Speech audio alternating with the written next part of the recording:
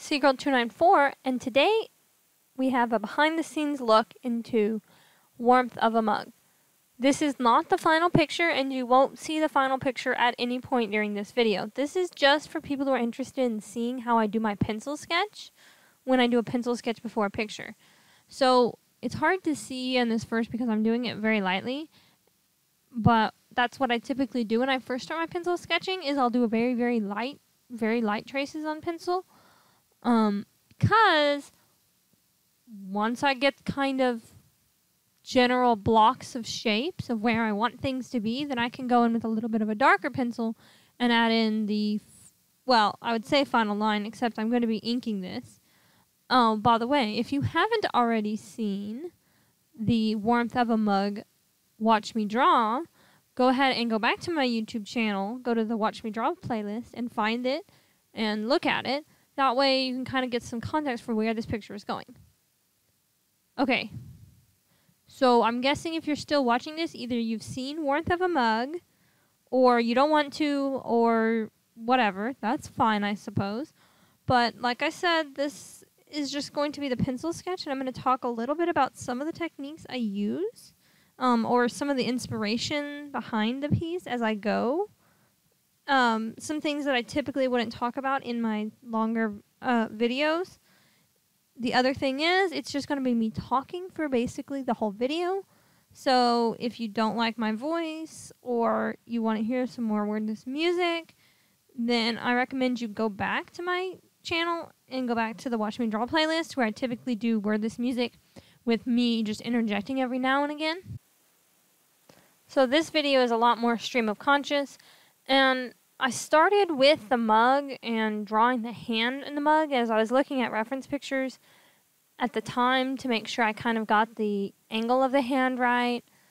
And after doing that, I realized this hand exists with a face behind it somewhere, and there needs to be a person, but based on the size, I'd already done everything. Obviously, the person was going to be holding it up right near their face. The initial idea I had for this fit very well with that anyways. So that's what I decided to go ahead and do that. And you can see that this video is a lot less heavily edited than my typical Watch Me Draw series, because this is, yes, it's sped up. I don't actually draw at 3 times normal human speed. But other than that, I'm going to kind of leave most little things in, like pauses and stuff, to kind of show you that what I do when I'm drawing, there's a lot of pausing, there's a lot of thinking, you know, looking at that picture, looking up something. I look at tutorials all the time. I'm not where I want to be with my art yet, but I am in that process, and I have made, you know, a lot of improvement from where I was yesterday, from where I was last year, definitely from 5 or 10 years ago. So even though there's some more rough patches in this kind of behind-the-scenes video, I think if you're watching a behind-the-scenes video, that's the kind of thing you want to see. And so I left those things in there. And I am drawing right now. You can see I'm still working on the hand. I did draw it a little bit earlier. I don't know if you could tell because it was very lightly sketched in there. And the lighting on this video, you can't see all of the lightest of the pencil lines. But I had to erase that and kind of start over with part of the hand. And I'm adding in things here and there. And it is kind of out of style for me to draw the center part of the piece like that and not not have the head shape down, really. I have the hat, though, to kind of help me guide myself and make sure that as I'm drawing it, I'm not going to, you know, end up cutting the person's eye off the top of the sketchbook or something crazy. So the inspiration for this piece actually just came from me thinking about winter.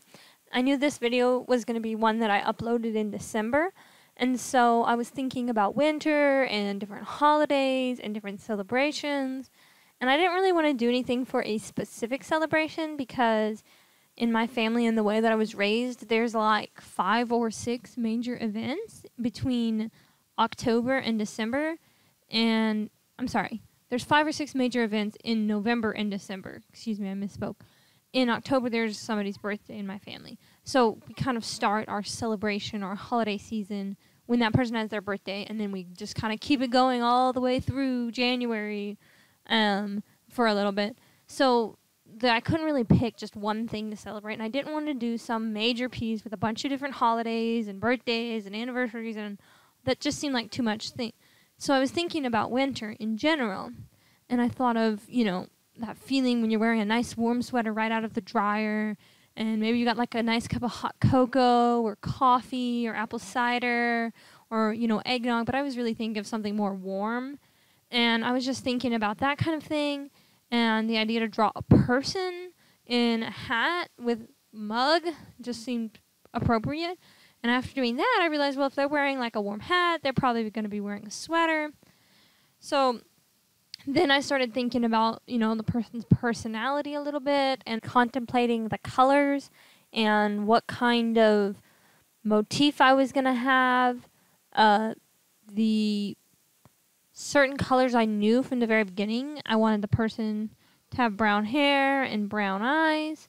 But other things like the exact colors on the mug and the sweater, they kind of came to me as I was coloring them in. But I knew I wanted to put a background with this person. However, I'd spent quite a while drawing the person themselves. So after all of that, I didn't have a lot of ideas. And so I decided to do something simple, which would be just a brick background.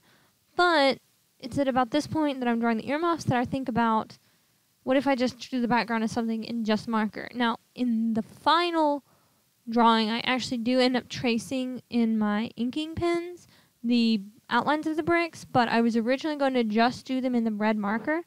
However, for ease of clarity and to make it a little simpler myself, I decided to go ahead and ink the brick lines. And of course, I put the earmuffs on the person such that they're under their hat. And it wasn't just because I didn't want to draw ears, although I didn't want to draw ears either. It was partially because I was thinking about what kind of things I like to do if I'm feeling cold in the winter. I like to wear sweaters. I like to put ear warmers on. I like to have a hat. And so I was kind of picturing this person doing all of those kinds of things like I like to do. The only difference is this person's not wearing gloves, and I almost always wear gloves in the winter. But because I wanted to draw the details of the hand, I didn't want to bother with gloves. And as I go with the eyes, I have this idea to draw eye highlights that are star-shaped. These highlights definitely show the person's personality. And then I start drawing the shoulders, and I do have a little bit of trouble sometimes drawing shoulders correctly, because in real life, my own are extremely narrow, and they are relatively small, even for people of my same height.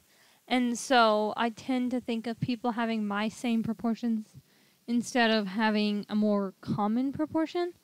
So you'll see I draw the arm, no problem. Then I'm like, oh, this arm should kind of be out. And after doing that, I realize it doesn't look right at all, because if that arm's out, then how can that be the one that's holding the mug? And it's not gonna work like that. So I kind of go through a couple of revisions with the arm until I find the arm and the shoulder kind of look like they're supposed to, and they look like a human instead of looking kind of weird. And in the end, I think I end up with a pretty happy picture. It's a very calm picture, and I think the proportions, while not perfect, are pretty good. Of course, to talk about the colors, which are the thing I love most about my own art, you'd have to see the Watch Me Draw picture, where I do add the colors to it. But as far as pencil sketches go, I actually rather like this one. And see, there you go. Even after thinking I was done with the arm, I realized there's another problem. I'm going to have to fix this and do that, and oh, there we go.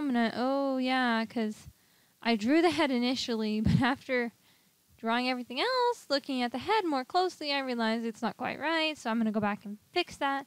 That's okay. It was just guidelines in the first place, and that's why I'm working with pencil first, and then I ink over after my pencil work. And I've added the hair in the front, but I realized that this person, their hair is short, but it's not buzz cut short, so obviously I do want to include the hair details in the back. And again, you see me, even at this point, I'm still changing a couple things here and there about the arm, because I can be a little bit of a perfectionist when it comes to pencil work, But in the end, I think the pencil work turned out very nice. And thanks for watching the behind the scenes look.